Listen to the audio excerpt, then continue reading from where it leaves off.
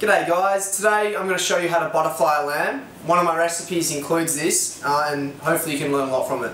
So I've got my lamb, beautiful produce, you can't beat lamb pretty much in my opinion. First thing I'm going to do, just going to remove the shank. You can do a lot with that. Today we're not going to use it at all really.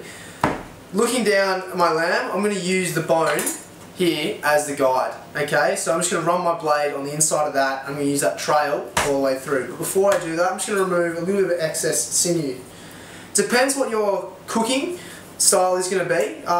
With this one, because it is going to be butterflied, you know, not a lot of the fat will render down as quickly compared to something, or as well as compared to something like a slow cook effort. So, you know, I'm going to try and take off as much extra sinew as possible. Okay, so as I said, I'm just going to follow my blade along the inside of that bone. Feeling my way, use your fingers, don't be afraid to get nice and dirty.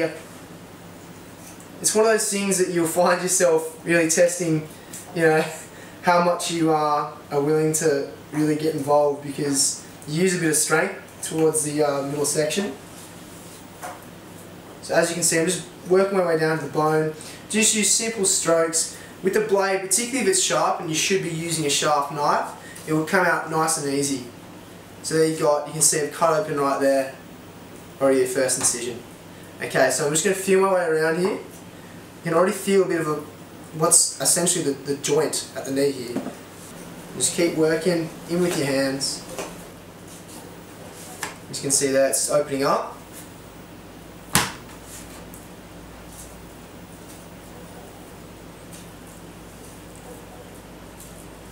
Beautiful.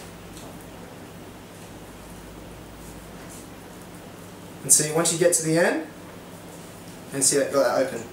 Cool. So again, you start to use that force. I got this. First go. Yes, opened up. So you've got two sides of the bone just here, and you can continue working your way around.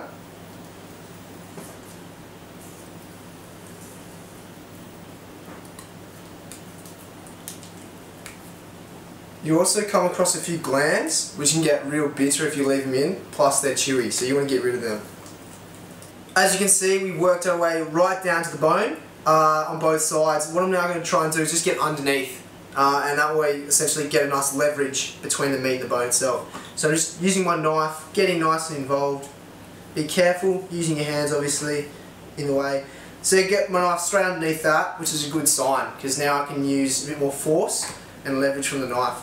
You can see the bone is actually starting to move a bit more as it gets away. So I'm just going to go and carve out this part here. You can see that's the gland I was telling you about. So you've got to remove that. That's important, because if you took a bite straight into that, you won't be happy.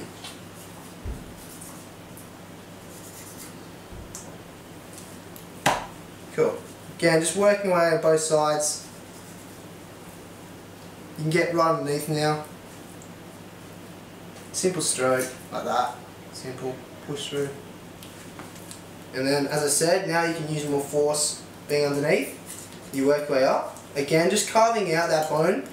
Just running your blade along the side of it. First part away. And then simply start to use more force again with the strength you've got. If it's struggling, you know, use your knife. You don't want to tear away excess meat, but it should come away as you get more into that incision.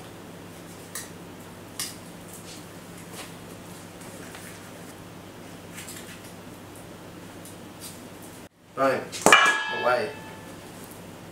So you got the last bit in here, alright? And again, you're just running your blade along the inside. There we go. Last bit of meat. So now we've got our lamb leg, as such. Alright, it's almost butterflied. Always check for your glands. So like this part here, if you're going to bite into that, it used to be too intense. If I cut straight into it, you can see it's quite a bit of fat there, and it's not going to break down quickly. So you've got to remove that. Okay. Last piece to do is just butterfly this last bit out here. Now if you think of a lamb leg itself, the way it sits, in a human body as well, you got your 4 muscles around your leg, your quad. It's the last part of your quad just here. So we're just going to make simple insertion like that, fold it out.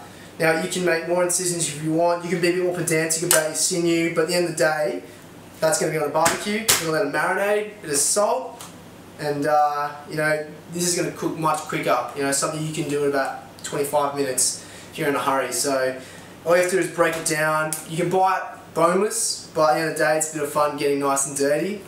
This is going to go onto a marinade and go straight into the barbecue. Happy days. Done.